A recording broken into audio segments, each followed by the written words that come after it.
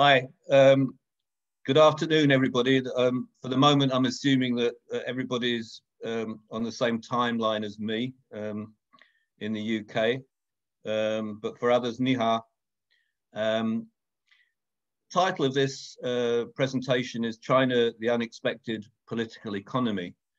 And whatever any of us might think about China and its political economy, certainly many things in the last 30 or 40 years have been unexpected.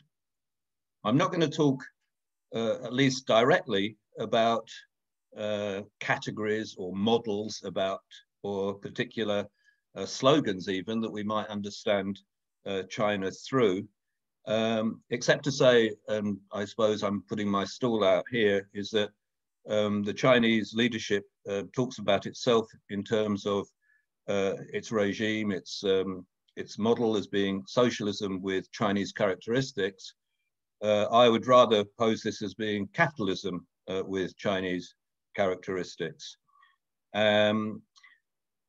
One major failing, I think, of Western commentators in looking at China, which I think they're now beginning to regret or feel disabused by, and I'm talking particularly about anything from the American administrations of the last 20 or 30 years to more liberal and left commentators in the European tradition, is that the assumption that China's economic future and economic prosperity would inevitably translate into a political liberalism or a more open society, a democratic society, or even a post-democratic society, at least for the moment, have proved unfounded.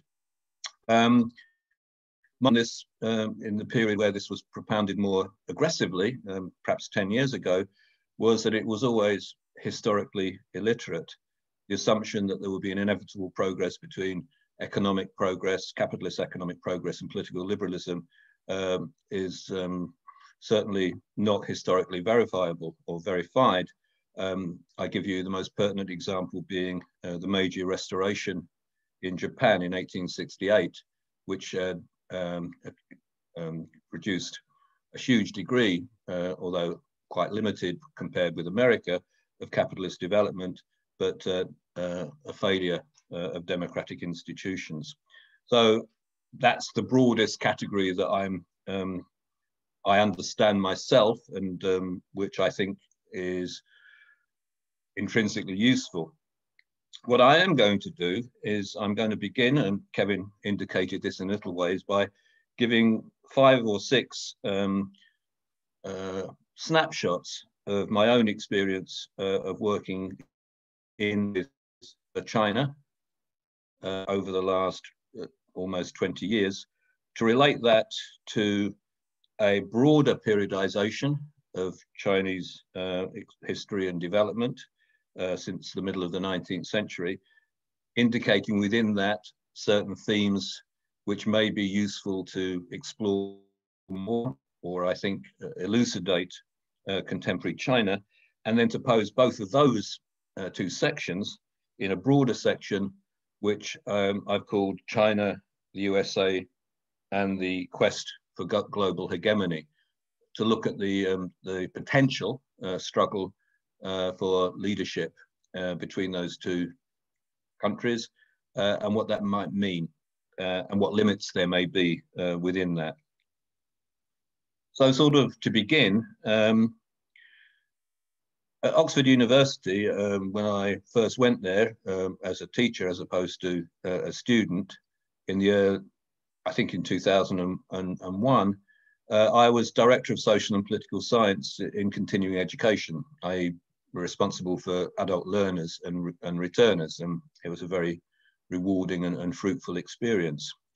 But within a year, almost by accident, I was approached and asked to design a course for senior public officials from Guangdong province. Guangdong, that time, one of the more developed, most developed provinces in China, had experienced an opening up from 1978 under Deng Xiaoping, much earlier than many other areas of China. And the reason for this was that the then Vice Chancellor of the university, an economist called Colin Lucas, had been a special advisor to the governor of Guangdong, and the governor had asked for some training. They use the word training rather than education for his senior officials. Colin Lucas first approached the politics department, who ran away from it, saying or screaming, our research exercise, i.e. this would not contribute to their publications. And so it was perhaps dumped with continuing education. I put together a program, pretty much off the cuff, but within 2 years, we had developed relationships with Guangdong and Guangzhou and Liaoning and Qingdao as the core of our work, and I took it over. It's quite interesting to look at who these people were and what they were interested in, because at first this was effectively time off for good behavior. You know, they'd reached a certain point in their careers, they were allowed a foreign trip, they were quite old insofar as they spoke any foreign language, they spoke Russian rather than English, and they were essentially interested in very narrow areas of administration. They were particularly interested in the retirement policy for British civil servants. And I remember particularly being struck by them asking to go to a farm in Oxfordshire because of their assumption of the importance of the agricultural question, the land question, which of course they asked, how did we solve the land question in the UK? And I rather flippantly, referring back to the Swing Rebellion, said that we sent the peasantry to Australia, which of course I regret a little bit, but it did strike me that this was something which hadn't been a major issue in Britain, but still remained a significant question in China. And unfortunately, I won't have much time to talk about it. But in the process of going to the farm, I was also struck by the fact that they got on the back of a tractor full of newly cut hay and straw, and started singing songs which they had, they and perhaps their parents also, had sung at the harvest during the Cultural Revolution when they'd been sent back to the land. So here we have a generation which harks back to a very different time in China's experience. But by the time I'd finished, or by the time those programs slowed down, because just before the anti-corruption campaign came in about 7 or 8 years ago, China ceased to send significant numbers of its senior officials abroad, partly, I think, because they'd learned what they wanted to learn. And that was essentially part of a shift from an embrace of American neoliberal policies back towards what they considered their version of European social democracy, which I'll talk about a little bit more later. But it was also, it was the sense that they had to present a good view of themselves in public, because a number of the programs, I hope to say not the programs that I directed, had been literally holidays. And one very striking example was a group of Chinese civil servants ostensibly sent to a university in California who spent a week in Las Vegas. So there was a shift there in terms of what they wanted. By the end, the people were much younger. Certainly 5 or 6, maybe 8 years ago, they were much more open. They had much more knowledge of societies outside China. And when they spoke a foreign language, it was more likely to be English than Russian. So you have a shift in the personnel of medium to high level public officials. My next example, which I think goes forward a little bit, and it's more or less at the same time, is that a Labour peer, a political historian, came and did a speech on governmental reform in Britain, including devolution and similar things. It was a competent and well-organised presentation, but he was taken aback, and to a point so was I, by the first question, which was, why does the West use the issue of human rights in order to intervene in the internal affairs of other countries? And it's a striking example, I think, of the way that Chinese policymakers, the Chinese political elite, look at the construction of the world. Of course, I don't know who's out there, but depending on your point of view, the growth of liberal imperialism and intervention in the period from the 90s onwards is a real marker of Western political strategy, if you can call it a strategy. And the response of China was, in fact, and I think this is rather bizarre, was a defense of the Westphalian principle of 1648 of the sovereignty of nation states. And of course, this was particularly directed at their worry about any form of intervention or support for Tibet, Taiwan, Hong Kong, or more recently, Xinjiang. And so you can see that there was a sense of a different approach to international politics and a disjuncture within that. Not many years later, after running probably the highest profile program that we ever did, Advanced Leadership Development Program, which was funded by the UNDP, but orchestrated and organized by the organization department of the Chinese Communist Party, responsible for selection, promotion, and discipline. I'd like to see their how they discipline, but you probably understand that as well as I do. That we had people right up to ministerial level, and I went to Beijing perhaps 3 months after the program ran, and I was taken to dinner way outside Beijing by someone who was a minister in the Environmental Protection Agency. And he talked and talked and talked. And then after a very long period of time, he asked me if I had any questions. And I said, what do you regard as the greatest threat to China? And he didn't quite answer it, but his point was something like this. He said, well, there are 3 issues I would like to draw your attention to. First is Chinese business. And he said, we will do everything to accommodate the needs and prosperity of new businesses in China. The second issue, back to the land question, was the peasantry. And we will do everything we can to ameliorate the position of the peasantry, but we will not tolerate any dissension. And the third issue, and I think my memory is a little bit uncertain on this, he specifically mentioned Taiwan. He said, we will be absolutely opposed, and we will be determined to stop any form of foreign intervention.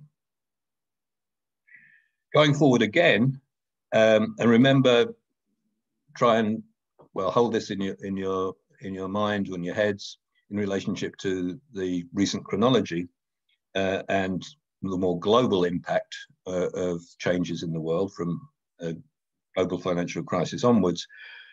I'd like to talk or briefly mention the Beijing Olympics in 2008 and the Shanghai Expo in 2012. And more specifically, the second one. I have no direct experience with the Beijing Olympics. I never watched the opening ceremonies, so I was neither impressed or bored by that.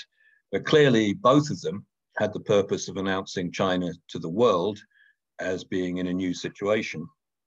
I spent a month and a half in Shanghai around the time of the Shanghai Expo 2012, and I asked and conducted a number of focus groups and interviewed people from volunteers right through to policymakers and asked them what they thought about it and why Shanghai Expo was so important. The first answer I got was that it was for training cadre, and they showed me all the plans. There was a huge book about this thick about how to organize the expo. And I said, well, yeah, that's okay, but this could be done in many different contexts. The second one they said was, well, it's to develop our infrastructure. And certainly that happened. It was a period of the massive expansion of the Shanghai metro, which, by the way, is pretty wonderful. But again, I said, well, look, you don't need to have an expo for that. And the third reason which they came out with was, of course, that it was to illustrate that China was now a significant part of the modern world, of the contemporary world. And I think that was the real sense of China emerging, which it hadn't been in an earlier period, because when I'd had that dinner in Beijing, the point that the minister made to me was that we're not very confident. We're not very confident that these things will continue to be good. We think that we could easily go back to the terrible days of the interwar period. We could, I don't think he wouldn't mention the Great Leap Forward and the famine and the Cultural Revolution, but the sense that China was not stable, was not necessarily going to progress, was the dominant one. But by 2012, this had certainly begun to change.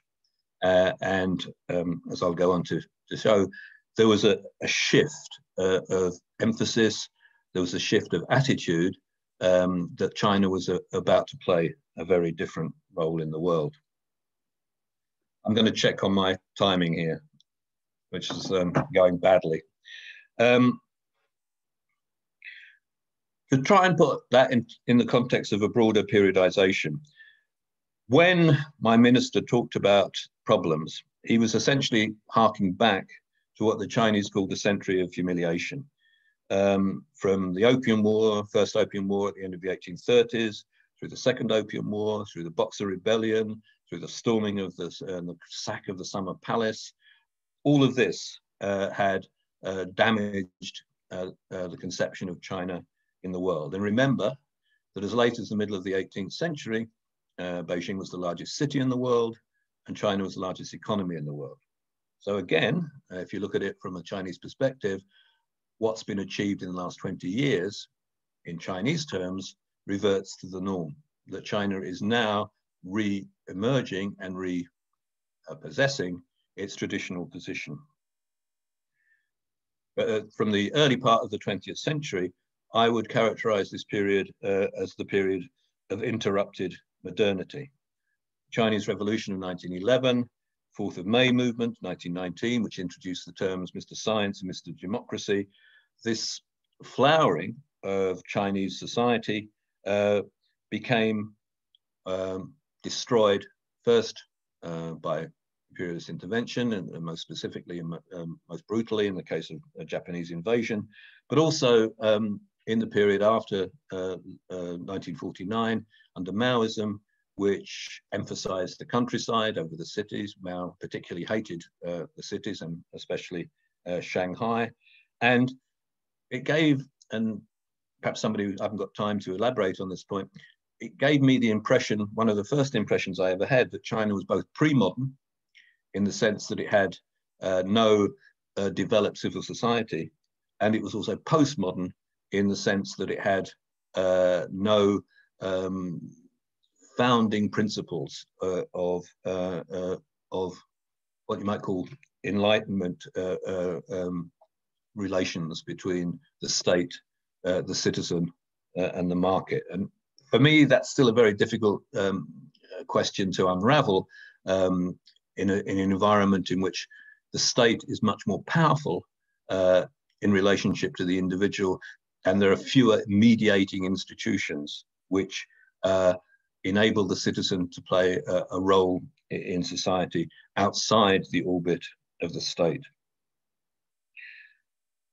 Things changed in the 70s and late 1978 with Deng's opening up, characterized in his famous phrase that it doesn't matter whether a cat is black or white, as long as it catches the mice, which is what his way of explaining is that whatever best for Chinese development is the best way to do it.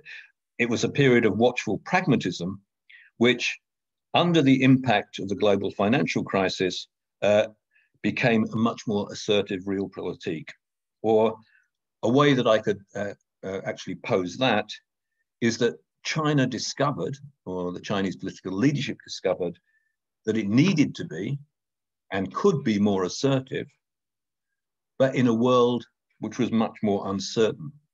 The certainties of the post-war order, if not collapsed, were dissolving, and China had to negotiate its position, a better position, but in an environment which didn't give any fixed points of reference.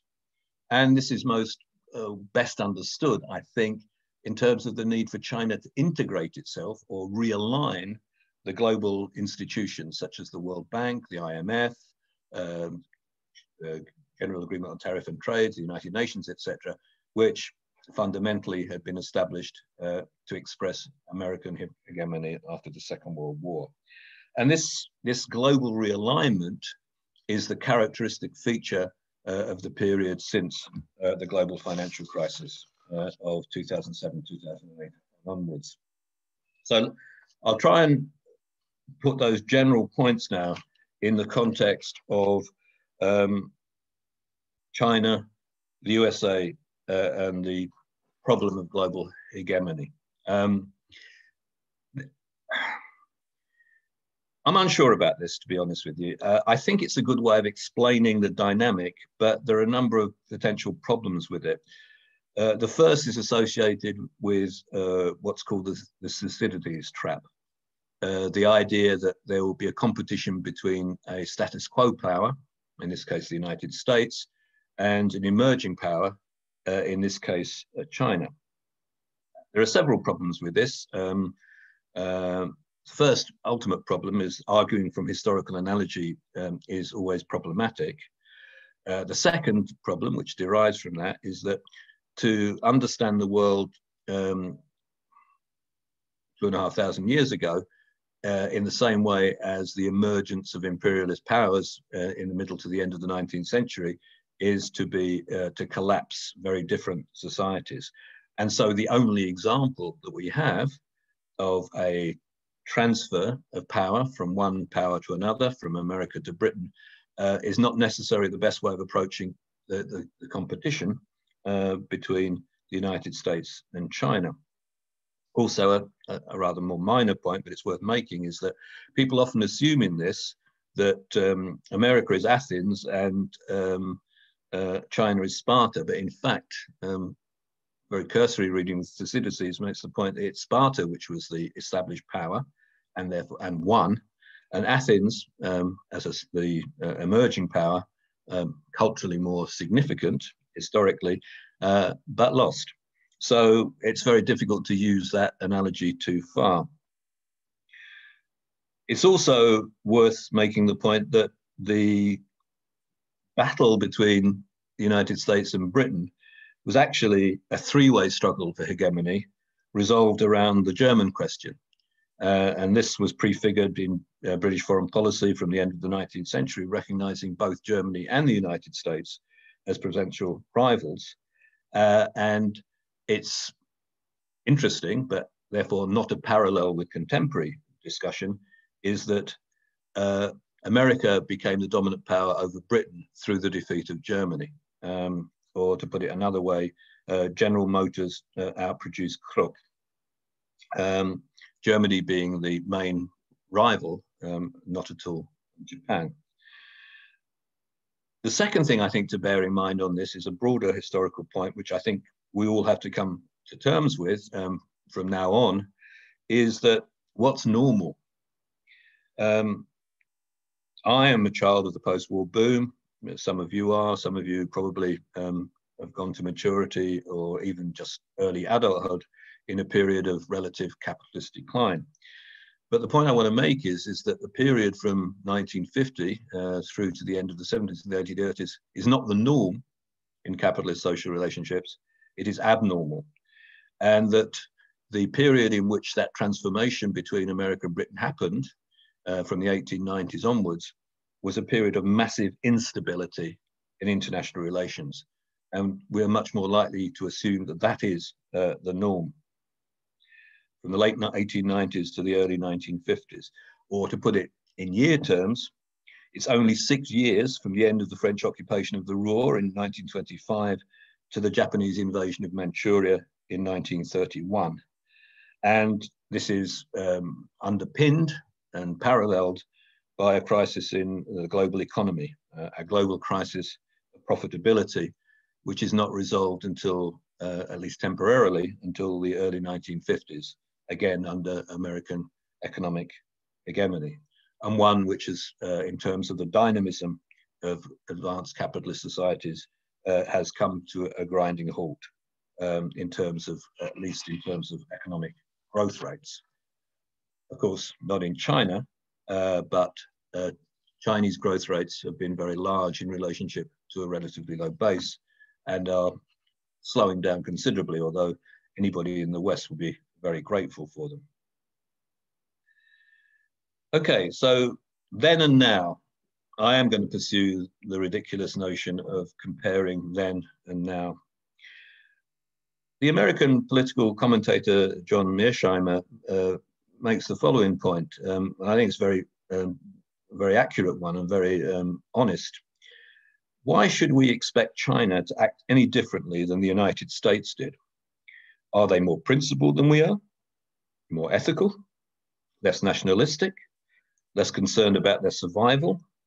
They are none of these things, of course, which is why China is likely to initiate to imitate the United States, I beg your pardon, and attempt to become a regional hegemon.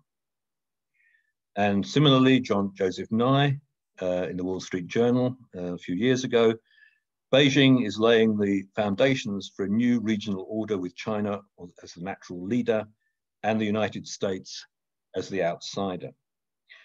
The historical parallel to this, although it's much more succinct than anything that's happened thus far, is the Washington Conference of 1921, 1922. The place is significant. It was held in Washington. Similarly, Berlin Congress of 1870, when Germany emerged on the world stage.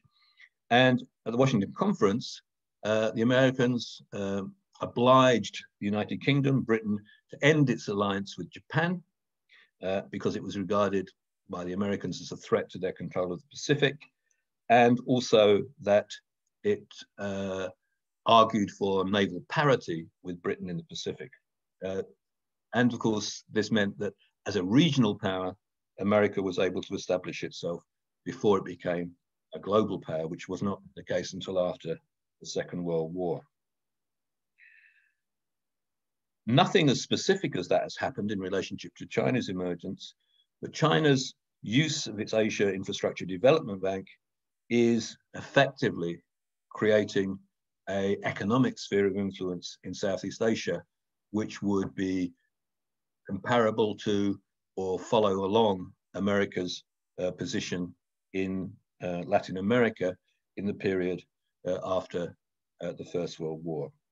We should also consider the Belt and Road Initiative and the discussion and effectively the propaganda around the development of the Silk Roads as China's attempt to become a regional superpower prior, as a precondition for any further advance.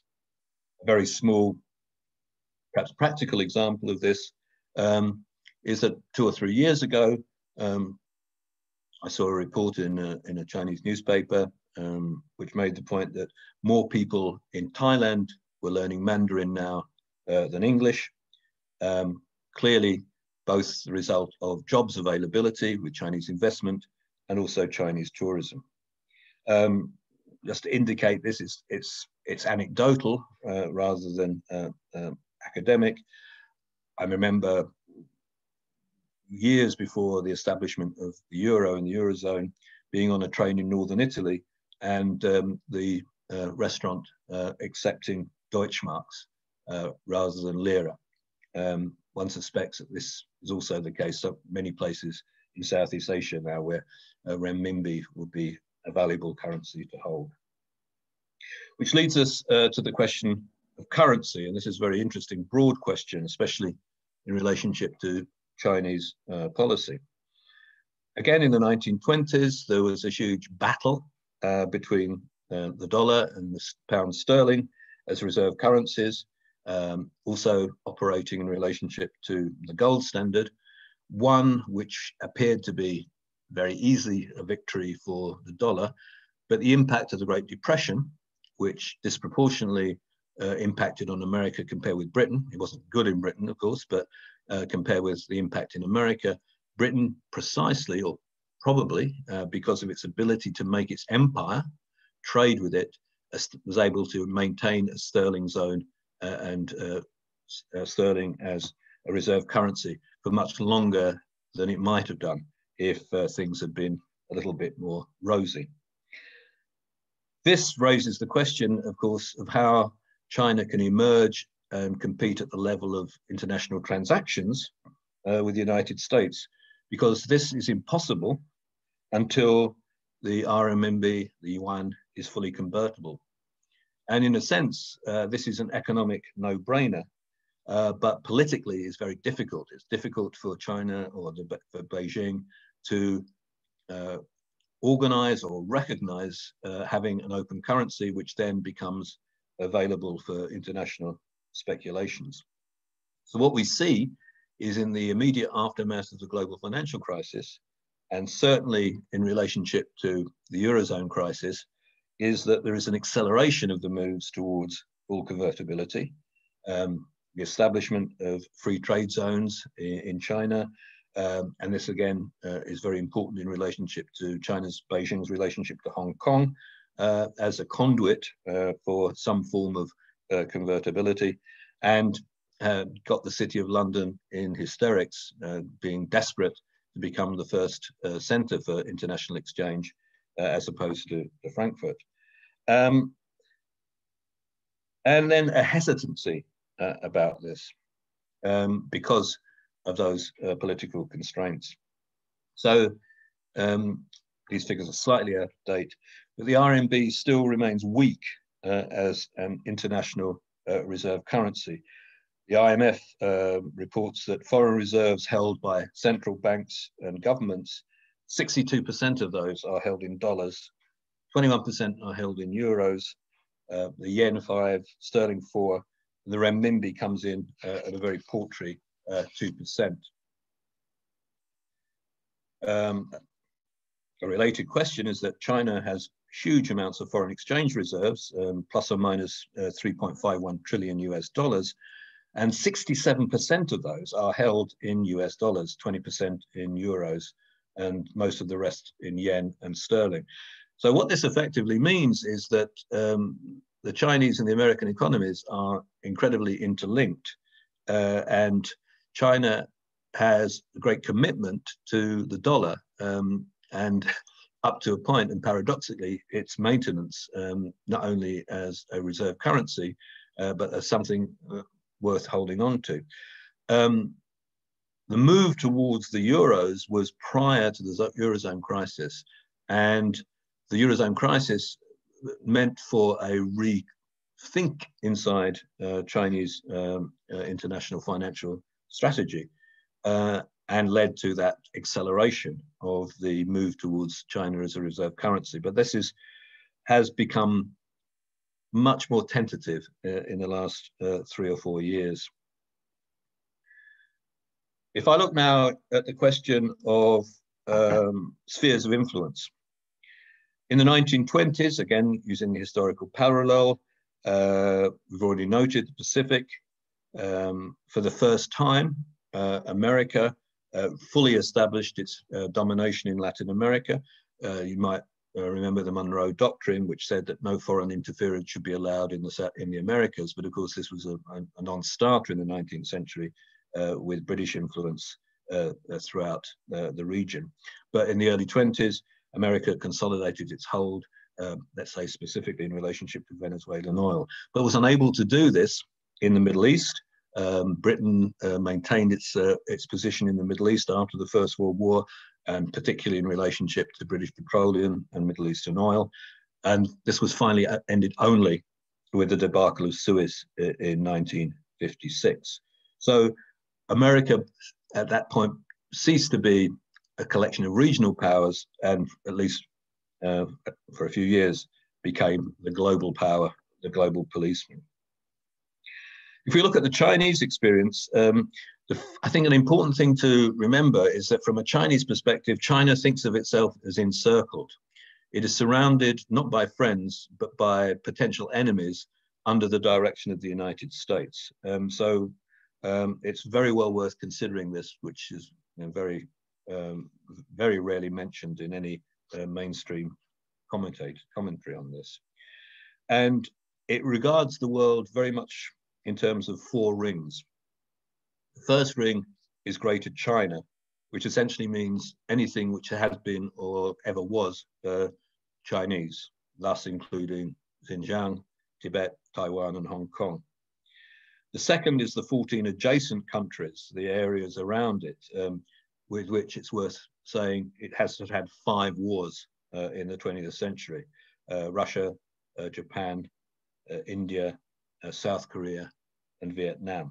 So China does not consider itself to be in charge or in control of a friendly area.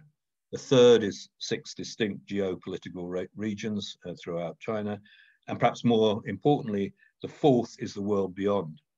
And this again relates to the Belt and Road Initiative. What that is ability to sell its commodities and control markets, to develop investments, secure alliances, and to isolate support, particularly for Taiwan and Tibet. When we look at the Belt and Road Initiative, at one level, the way it's presented is of re-establishment of the historic Silk Roads. More particularly, it is to establish control of the South and the East China Seas, even pushing forward to the Indian Ocean and into Central Asia. Particular example of that, I spent a couple of visits in Kazakhstan. In the short term, many Kazakhs are worried about Russian influence in the north. It's one of the reasons they moved the capital from Almaty to Astana. But in the medium term, they're much more concerned about China, even though their government attempted to sell agricultural land to the Chinese, and at least temporarily, it was blocked by popular opposition. Not something that you'd expect in Kazakhstan, but it certainly happened for a short period of time. The Belt and Road Initiative, the BRI, is often assumed to be an incredibly coordinated deployment. It's far from that. On one sense, it's an attempt to deal with surplus of inefficient state enterprises, and it's also exploratory and also speculative. If you were to be not cynical about it, if you attempted to understand it in the way that Chinese understand their own civilization, and I hesitate again to say this because the idea that there is something qualitatively different about the Chinese approach to anything is something that should really be interrogated. So I'll warn you that I'm now using an analogy developed by Henry Kissinger, not the nicest of person, but sometimes an acute observer. And he compares Chinese diplomacy, which I would include the Belt and Road Initiative, as equivalent to Wai Chi, or Go, a Chinese game which, unlike chess, doesn't demand a decisive victory, but is a game of surrounding pieces, of potentially interlocking areas of strength. Or alternatively, you try something here, it might work. You try something there, it won't work, and you pull back. And so it's a period of exploration in terms of China moving forward in order to broaden its influence at an economic and then a political level.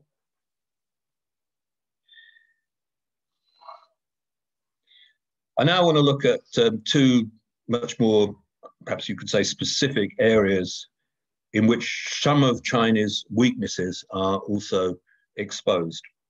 And these are demography and productivity.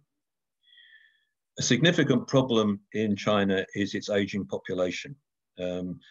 This will continue after the end of the one-child policy, Certainly in the urban centres, the reproduction rate in Shanghai has not gone up after the end of the one-child policy.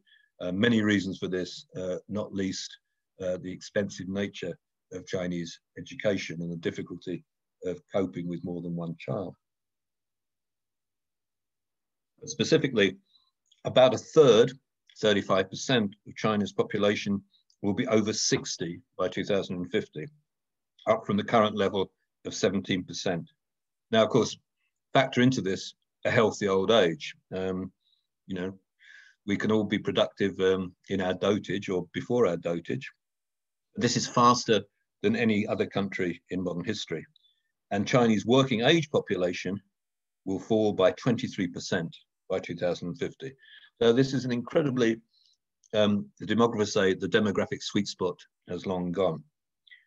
In opposition or in contrast to this, the median age in the United States of the US population is expected to go from age 38 today only to 43 by 2060. Over 65s, 16% now, and will still only be 23% by 2060. One of the great merits of American immigration, and bring me your huddled masses, the US population made up by immigrants in 2017 was 13.6%, 44 million. In 1960, it was 5.4%, 9.7 million. Legal immigrants around 1.1 million a year. So in the, incidentally, of course, these are predominantly from Mexico, China, and India, which certainly in the case of India and China, and I'm sure in the case of Mexico as well, is a lot of dynamic startups. Increasing percentage of new startups in the United States are from migrant communities. The opposite of that, of course, in China is the individual and state burden of an aging population. In terms of productivity, as Paul Krugman says in The Age of Diminishing Expectations, productivity isn't everything, but in the long run, it is almost everything.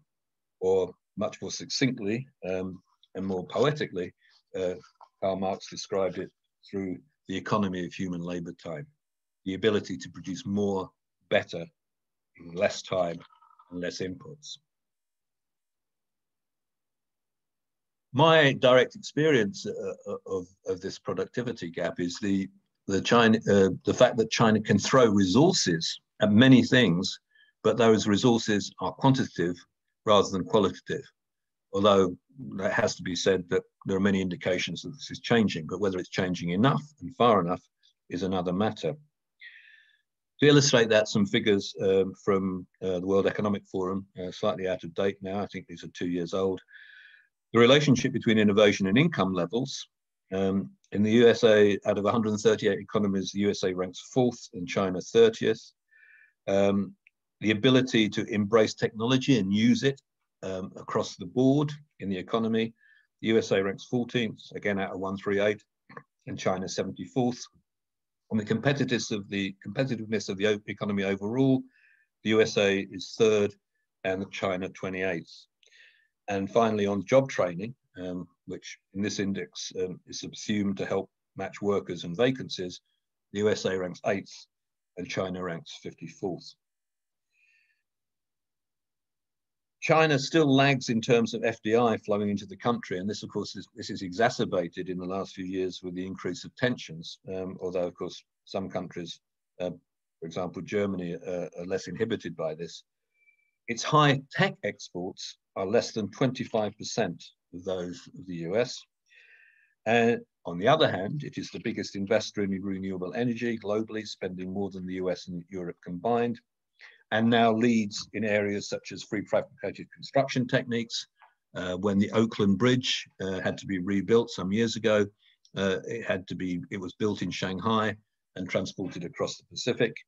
We're now familiar with telecommunications technologies such as Huawei, which of course the United States is desperately now trying to claw back the Chinese advantage in this, as well as nanotechnology applications and new energy sources. Everywhere you go in China, every significant city has a huge science park. What they do is another matter. And research and development spending is considerably higher in China also in South Korea, of course, than any country in Europe or United States. And this brings me to a question which I don't know the answer to. I think it's a very difficult question to even approach. And this is the relationship between the state enterprises and what you might call an entrepreneurial spirit or innovation and creativity. Because by far the highest proportion of research and development goes into the state enterprises, which are still, despite some reforms 10, 15 years ago, are still far too inefficient and also political fiefdoms. They are places in which you find a way inside the party hierarchy of making a lot of money and controlling assets and resources. And at the same time, even though there are knowledge clusters, the Yangpu district, for example, in Shanghai, which is supposed to draw on the expertise of Hongji University in Fudan and offers cheap spaces for startup companies, there is still an endemic problem of hierarchy and inefficiency in major companies. And this also travels over into debates and discussions about education itself, whether the consensual nature or the necessary consensual nature of thought inhibits any form of entrepreneurial or innovative business practice. So there's a long way to go for China to catch up in many of these areas.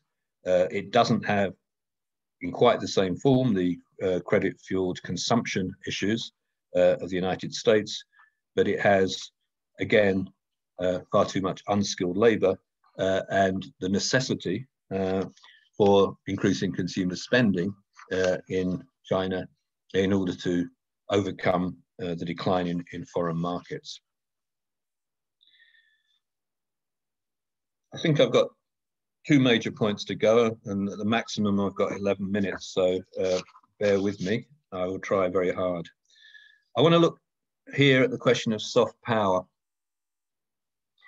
There's apocryphal graffiti from a few years ago in Afghanistan, which says, "Yankee, go home and take me with you." Now, of course, that now has much more tragic implications than it did when it was first posed, which the point being is nobody likes American intervention, but everybody wants to go to America. And whether this will still be the case, whether you still do that, and whether it still be the attractive option is the key question of the idea of the attractiveness of the United States, the quality of a country's political institutions, the extent of its cultural appeal, the strength of their diplomatic networks, the global reputation of their higher education system, the attractiveness of their economic model, and the country's digital engagement with the world. All of this are a summary of what the American commentator Joseph Nye attempted to summarize as soft power. And in contrast to that, we have the idea of how attractive will there be in Beijing. For example, is, if it's true, the Chinese influence on the World Health Organization or China's response to COVID inhibit or enhance the soft power of China? Or to look specifically at the idea of the Beijing consensus, a term coined by Joshua Cooper Ramo to frame China's economic development model as an alternative, especially for developing countries, to the Washington consensus, which is the IMF, World Bank, and the US Treasury. He explained that the Beijing consensus shows that not every nation will follow China's development model, but that it legitimizes the notion of particularity as opposed to the universality of a Western model. And this applies both to investment models in Africa, which are very different from those of the West, to attractiveness to authoritarian regimes, again, perhaps in Africa, who want to follow a different model or want to be justified in terms of a different model, right through to such things as the regulatory bodies in the international sphere. And the most open debate or the most open conflict at the moment, for example, is about control over the internet and which regulatory model will be accepted in many different places in the world. So whereas Hu Jintao made the point that Chinese culture belongs to the whole world, more recently, Xi Jinping said that we must build our country into a socialist cultural superpower, a very different emphasis. A point on confidence and cohesion. I won't say very much about the United States. If people want to talk about this, we can talk about it. About the culture wars and the increasing incoherence, you might call it, of US society in the sense of what it is to be American and what America stands for. Looking more directly at China, we've come a long way from not being confident at all about China's future and position in the world, which I experienced 15 years ago. I remember being at a conference organized by the Shanghai Administration Institute not very long ago, in which one of the keynote speakers, referring to Martin Luther King's speech, "I Have a Dream," made the point that this was an example of American individualism, whereas President Xi Jinping had a China dream for everyone. I took the opportunity to make the point that Martin Luther King's "I Have a Dream" was a speech in front of 250,000 people who had precisely the same dream. Xi Jinping, relating the point of soft power to that China dream, we should increase China's soft power, give a good Chinese narrative, and better communicate China's message to the world. It was an update of President Mao saying the past is being constructed to serve the present.